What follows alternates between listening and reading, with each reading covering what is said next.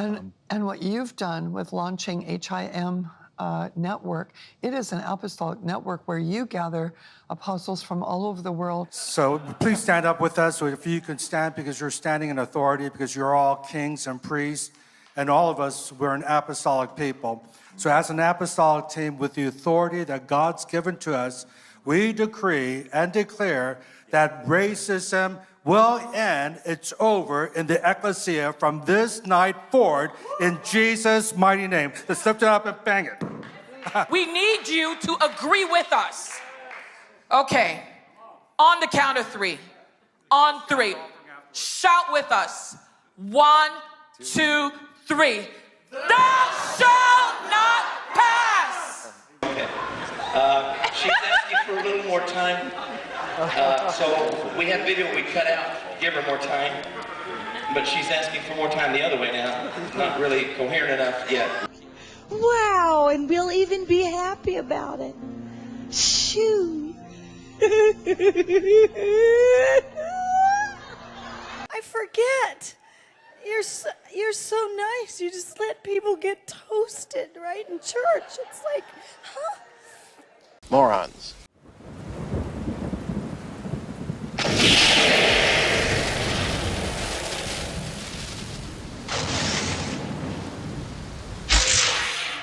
Hello, everyone, and welcome to Long for Truth. My name is Daniel Long, and sitting next to me is my lovely wife, Robin. Hi, everyone. So we are continuing our series on the new Apostolic Reformation, and today we are going to be talking about apostles. Are the NAR apostles? They claim to be apostles, but are they genuine apostles?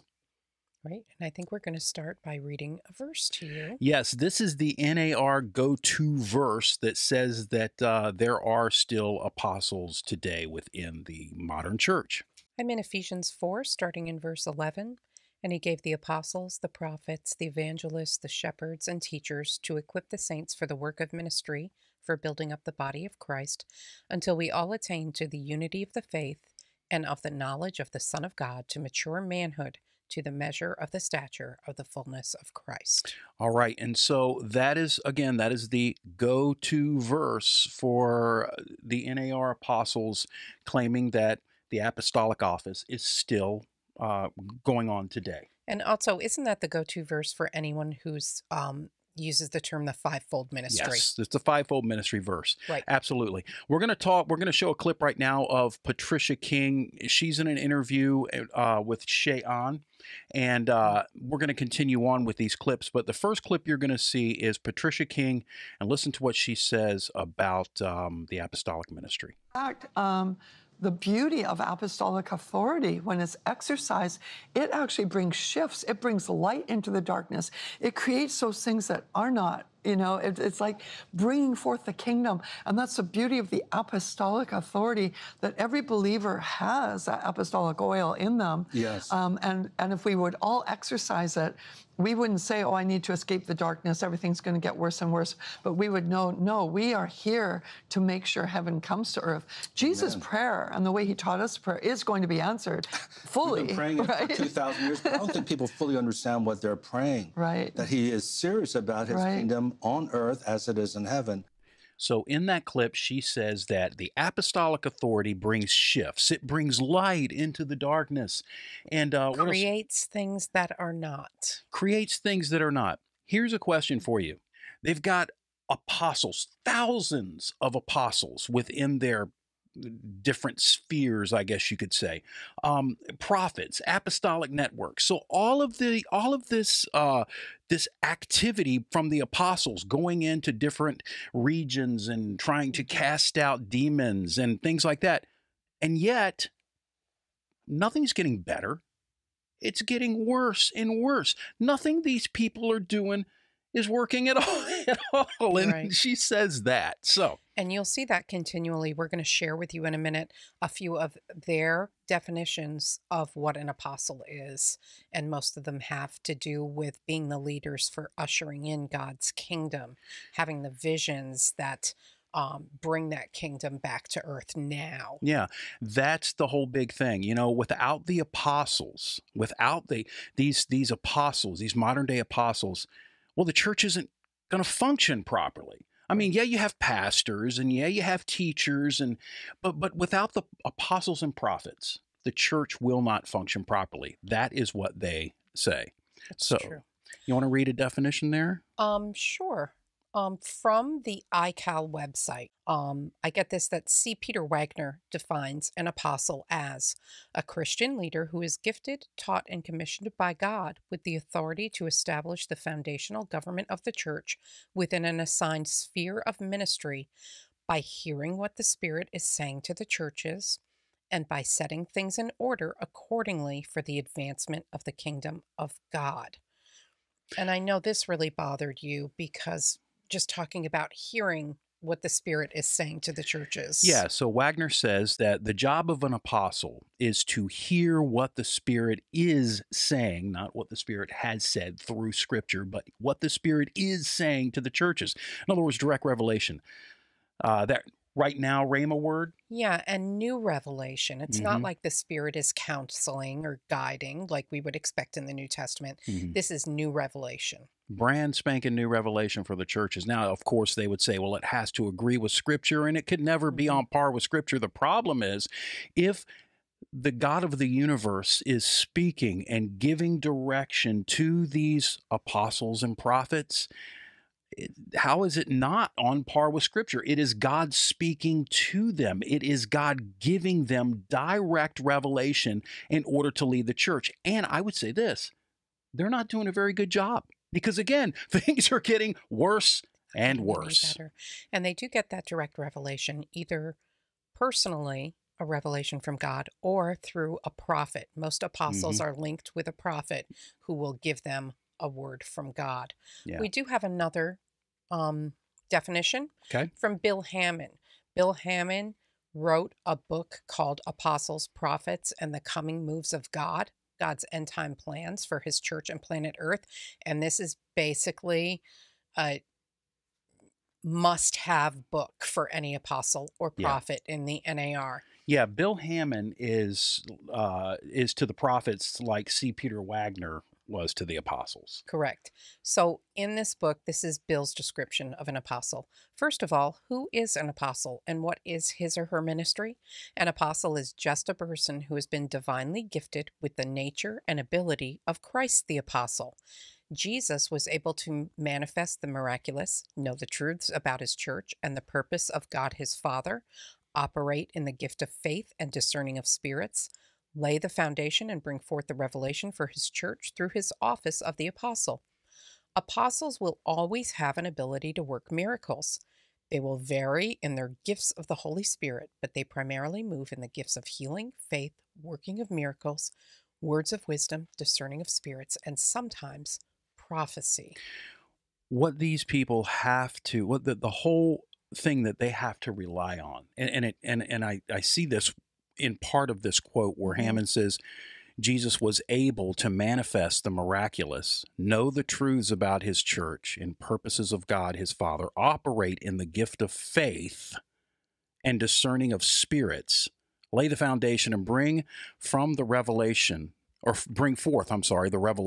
his church through his office of the apostle. So they have to rely on their theology, on their doctrine that teaches Christ did not do any of his miracles using his divinity. He did all of his miracles as a man, possessed by the Holy Spirit through the power of the Holy Spirit. And they say that because if Jesus did it like that, if Jesus used the Holy Spirit to work all of his miracles, well, then we can do exactly what Jesus did through the power of the Holy Spirit. Right. Rick Joyner, in one of his books, wrote something about the miracles that we should be seeing now or in the near future. He said, leaders will again arise to destroy the gods of this world and lead God's people to freedom. Parting the Red Sea will hardly be remembered as a significant miracle after the things that will be done by those who serve the Lord at the end of this age. It will be demonstrated again that the Almighty is in fact Almighty and that our King sits above all rule, authority, and dominion. That is one of the most arrogant quotes that we have here today to give to you. I mean, think about what he's saying there. The parting of the Red Sea it's going to be insignificant compared to what these great apostles are doing. And again, what are they doing? Because things are getting worse. Nothing's getting better. They have territorial spirits that they're trying to cast out, but nothing's getting better. It's all getting worse. I just remembered in the movie The Princess Bride when the smarty pants is sitting there and he's like, Socrates, Aristotle, idiots. You're that smart. Let me put it this way. Have you ever heard of Plato, Aristotle, Socrates? Yes. Morons. Like, I can just picture Rick Joyner said, Red Sea, foolishness. Morons. Craziness. It's just It really absolute is craziness. It's absolute insanity. Yeah. Anyway. So moving on to Bill Johnson, also a leader in the NAR. We wanted to show a quick clip of him and then give his definition of an apostle. But the way I look at the apostolic gift, the apostolic calling, is that both the apostle and the prophet have their position gives them a perception of heaven and how it's to affect earth. Mm-hmm. It's a culturizing role. It's not that the prophet is more spiritual than the evangelist who is all about souls. It has nothing to do with who's more spiritual. It has to do with perception.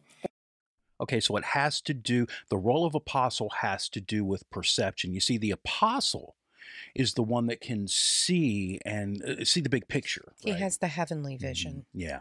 So also, Bill also says this about apostles. Apostles are first and foremost fathers by nature. True fathers continually make choices for the well-being of their children with little thought to personal sacrifice. In the same way that a father and mother are to bring stability to a home, so the apostles and prophets are the stability of the church. The Apostle Paul calls them the church's foundation. Good foundations bring stability. Okay, so he's equating modern day apostles with what Ephesians 4:20 says about the apostles and prophets being the foundation of the church. We're going to read that verse a little later, but think about this for a minute. When you have a foundation, do you need another foundation? He's equating the modern day apostles as, as the foundation. But think about it. How can they be the foundation? Is the church being built now? Was it not being built then? Being rebuilt? Yeah, I mean, it doesn't make any sense. The first foundation? Yeah, so the foundation that the Apostle Paul is talking about there in Ephesians is the apostles and prophets of that time, the 12 and Paul. Before we look at what the Bible says about apostles, why don't we show that Heidi Baker clip? Absolutely. Here's Heidi Baker and talking about how she became an apostle. And inside out, I'll never be the same. And I'm still desperate. I'm still thirsty. Randy Clark was talking and suddenly said, I have to change my message. I need to speak about the apostolic anointing. Well, that word kind of bothered me because I'd seen a lot of arrogance surrounding the word. So my little theological brain was ticking and, but I couldn't help it. He said apostolic blessing, and I was praying for a Brazilian who had a mouth filled with gold. I mean, that was already wild, and she's screaming, and suddenly Randy says apostolic anointing, and God just flips me up on side of my head, on top of my head.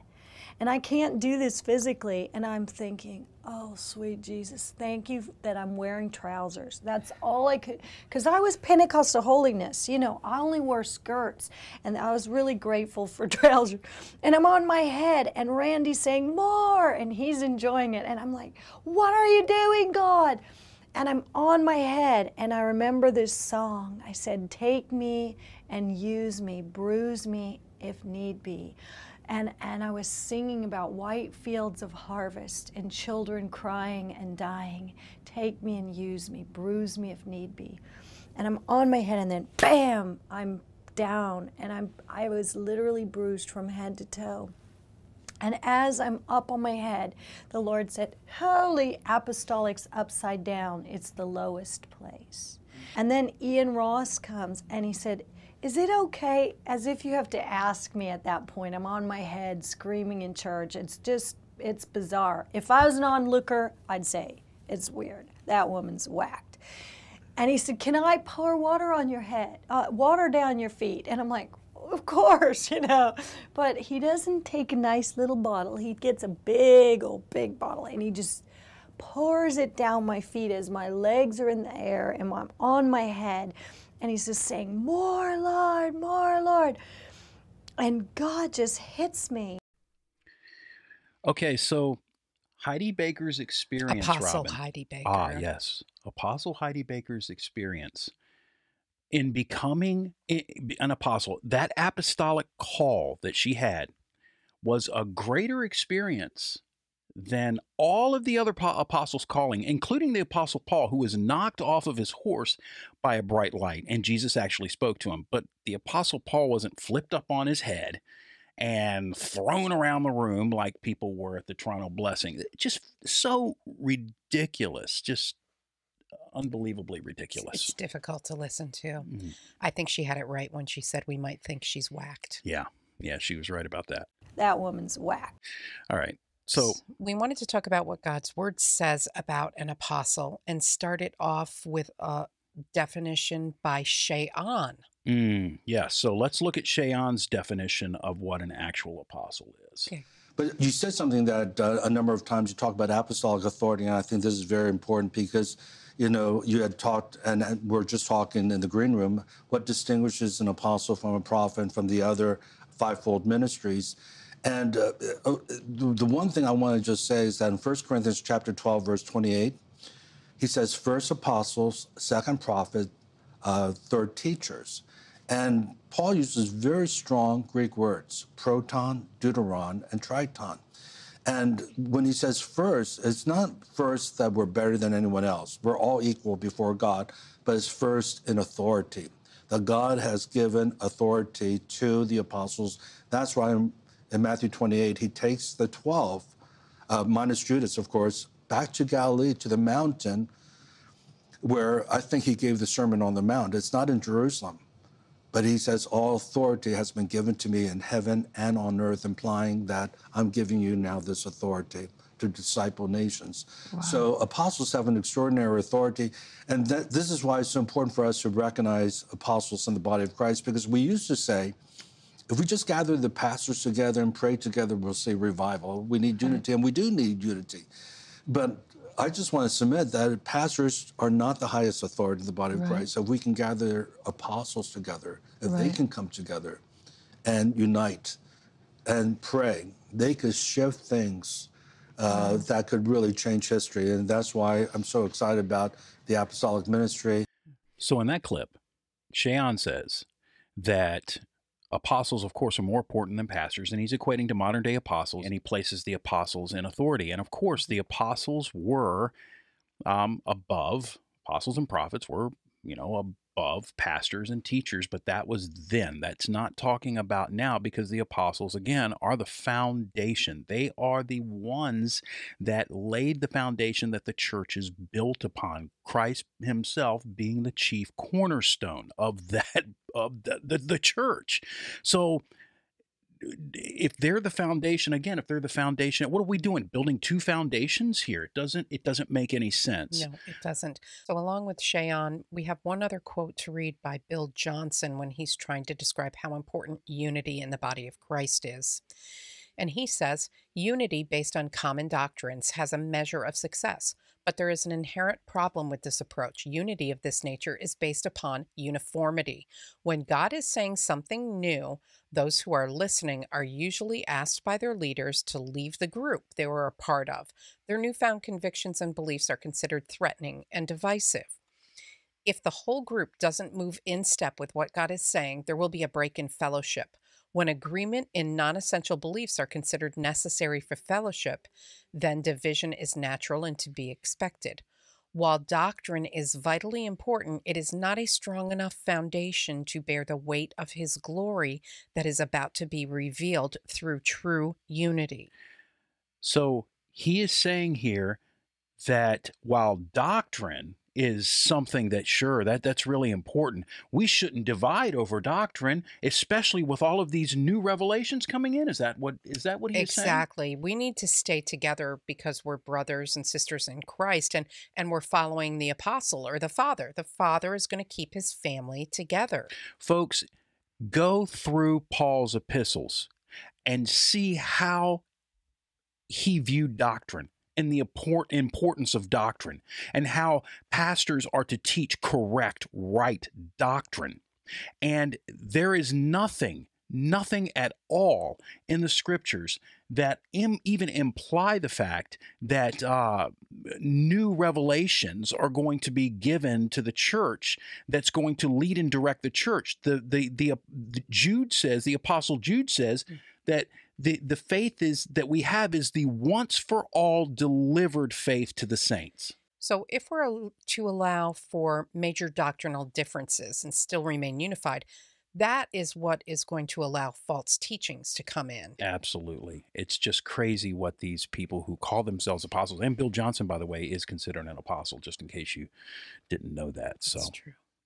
Good. So I think we wanted to go to see what the Bible has to say about apostles now. Let's look and see what a biblical definition of an apostle is. And let's start out with, when Jesus picked his first apostles.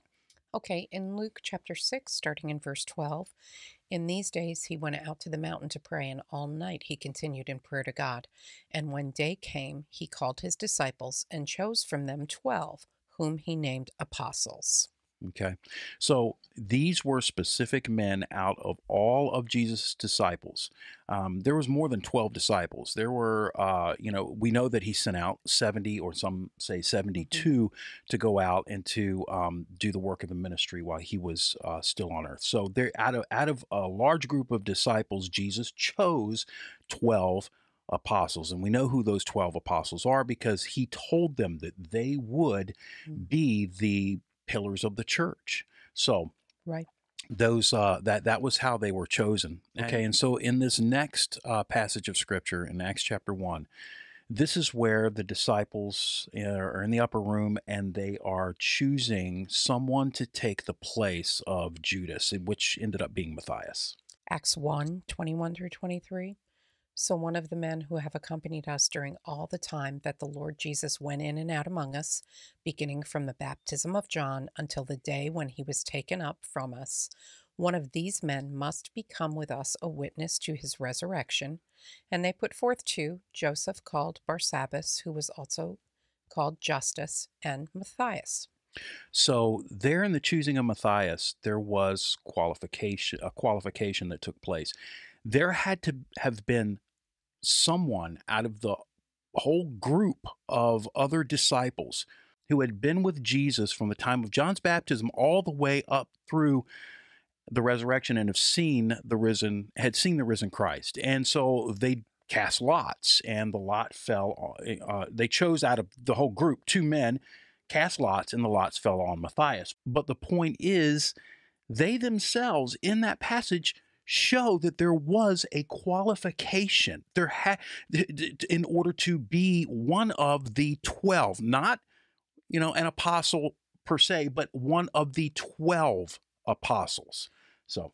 Yeah, and I think there's a lot of people who talk about the big A, little a apostles. Mm-hmm. So the big A apostles would be those 12 that plus Paul that were chosen by Christ, that had seen Christ. Yeah. And then throughout the New Testament, we do see the little a apostles also, which we could say were messengers, missionaries, church planners. Yeah, and we're going to show you a passage that talks about that in just a second. But I want to talk really quickly about the Apostle Paul, because he wasn't part of the original 12.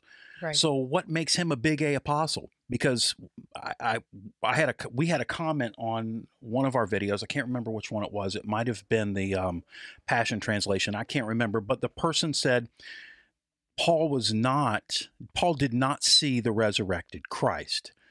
Well, he saw the glorified Christ. That was the comment. Paul didn't see the resurrected Christ. Paul saw the glorified Christ. But the glorified Christ is the resurrected Christ. And Paul becomes a big A apostle because of his ministry to the Gentiles. He was fulfilling scripture, and he knew that he was fulfilling scripture as an apostle to the Gentiles. That's all the way back in Isaiah, where Isaiah talked about the gospel going out to the Gentiles. Paul saw himself as the fulfillment of that passage in Isaiah. And so did Peter and the other apostles, because when they recognized Paul in that capacity. You can read the book of Acts and you can see that for yourself, but they recognized Paul in that capacity. Very good. While we're talking about Paul, why don't we go to 1 Corinthians 15 and read what Paul says about himself as an apostle? Yes, absolutely. Okay, so 1 Corinthians 15, starting in verse 3, "For I delivered to you as of first importance what I also received, that Christ died for our sins in accordance with the Scriptures, that he was buried, that he was raised on the third day in accordance with the Scriptures, and that he appeared to Cephas, then to the 12. Then he appeared to more than 500 brothers at one time, most of whom are still alive, though some have fallen asleep. Then he appeared to James, then to all the apostles. Last of all, as to one untimely born, he appeared also to me. For I am the least of the apostles, unworthy to be called an apostle, because I persecuted the church of God." Notice what Paul says in verse 8 there. Last of all, to one untimely born, he appeared to me. Paul considered himself the last of the apostles, of the big A apostles. Right. So yeah, so that is the reason why Paul is considered one of the big A apostles. And we were talking about small A apostles, like you mentioned, and I believe we've got a passage in Philippians. Is that true? Yes, Philippians 2, verses 24 or 25. 25. "I have thought it necessary to send to you Epaphroditus, my brother and fellow worker and fellow soldier, and your messenger and minister to my need." Okay, that word messenger is the Greek word for apostle. Let me show you that really quickly. I want to just run over here to my Bible program, and we're going to look at that word. So this is Philippians chapter 2, verse 25, all right? "I thought it necessary to send you Epaphroditus, my brother and fellow worker and fellow soldier, and your messenger and minister to my need." So this word messenger here, if I double click on this, watch what happens. This is BDAG, okay? This is the Greek lexicon, but watch what happens when I click on this word messenger. It's going to, there's the Greek word apostolos. So that would be an example of a little a apostle. It's translated messenger. And we do have other instances where apostles, little a apostles are mentioned, like with Andronicus and Junius and others like that. But they were not big A apostles. Those men were the foundation of the church, the apostles and the prophets. And women. There were women missionaries. Junius was Mm-hmm. probably a woman. So there were women apostles, but they were sent out by the church. The church is the one who sent them out. Yep. These big A apostles were called specifically by Christ himself to establish or to be the foundation for the church and to even write scripture. Correct. One other quick point I want us to talk about a little bit is a lot of people will say, so you don't believe in the fivefold ministry, even though we do believe in the fivefold ministry. And that is the verse about the apostles, the prophets, evangelists, teachers. We believe that the apostles who laid the foundation of the church are still speaking to us today through the word of God, through scripture. We do not believe that there are modern day apostles. Now, if you want to call a missionary or a church planter an apostle, that's fine. It just, it's probably not, it's going to be a little confusing, but if you want to do that, that's fine, because that's what the word apostle means, sent. It's sent out. So if a church sends missionaries or church planters, then you could consider them little a apostles. Right. I think the problem comes in when you say there are apostles today that have authority to change doctrine, Yeah. bring new revelation from God Mhm. to the body of Christ. Absolutely. Absolutely. That's a problem. Big problem. Big problem. Big A, big problem. So we also want to talk a little bit about the associations of the apostles. There's a bunch of networks out there. The first one we're going to talk about is the International Coalition of Apostolic Leaders, or ICAL. On their website, they say that ICAL is designed to connect apostolic leaders' wisdom and resources in order that each member can function more strategically, combine their efforts globally, and effectively accelerate the advancement of the kingdom of God into every sphere of society. And they are doing such a fantastic job because things are getting better and better and better, aren't Things they? are looking up. Things are looking up. Anyway. So if you'd like to join ICAL, they will ask you to contribute $450 a year or $650 for a couple. There's also, they give a little definition of what exactly is an apostolic leader. An apostolic leader is the primary point person of a network, a movement, or a major thought leader who influences thousands of people. So I don't even think you can get into this unless you influence thousands of people. They are master builders and overseers of God's designated spheres of influence. They're recognized and honored by their followers and peers. Many with the gift of apostle choose to call themselves bishop, pastor, prophet, doctor, or other titles, including apostle. Great. Empowered 21 is another network, and this is probably the most different network there is. They want to connect generations of boomers to Gen Zs. If you look at their goals, they're all about finding the right language to touch each generation. And one of their goals is to facilitate connectivity, unity, prayer, worship, resources, etc., that will encourage spirit-empowered living. This would include the use of video resources, teaching helps, etc. Their leaders include Heidi Baker, Christine Kane, Jensen Franklin, Claudio Friedson, Brian Houston, Cindy Jacobs, Bill Johnson, Robert Morris are all involved in that group. Yep, a bunch of people who are out there preaching heresy. So yeah, Word of Faith, Word of Faith guy, a Word of Faith teacher, Robert Morris, big Word of Faith guy. He is.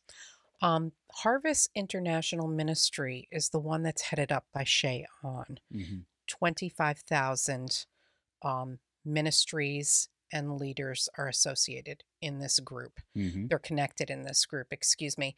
And they actually have an apostolic council. Now, I don't know what you think of when you think of an apostolic council. I have some images that come to my mind. So what goes through my mind when I think of a council are two things, or two images. I think of the council in The Lord of the Rings, and I think of the council in Santa Claus 2. 1, 2, 3. Thou shalt not pass. The Tooth Fairy. The Tooth Fairy. What is his name? The Mullinator. The Mullinator. And then we have the Sandman, Santa Claus, the Easter Bunny. Mother Nature. So on the Apostolic Council of Harvest International Ministry is our friend Brian Simmons, Wes and Stacy Campbell, and of course the Ons. And they ask that you contribute at least, pray about it, but you must contribute at least $550 a year plus 5% of your missions budget. So if you're involved in a church and you want to be a member, anything else, at least 5% of your missions budget to become a part of him. Yeah. So folks, the apostles in Scripture, they are the final apostles, the big A apostles and the 12 in Paul. They are the final apostles. There are no more apostles today, unless, again, you want to call a missionary or a church planner an apostle, which is fine, a little confusing, but it's you know, it's the same. The apostle just meaning being sent, someone who is sent. But as far as apostles, we do not believe that the Bible teaches that there are apostles today. The apostles are the foundation of the church. You don't need to build another foundation. So true. Thanks for watching. Bye.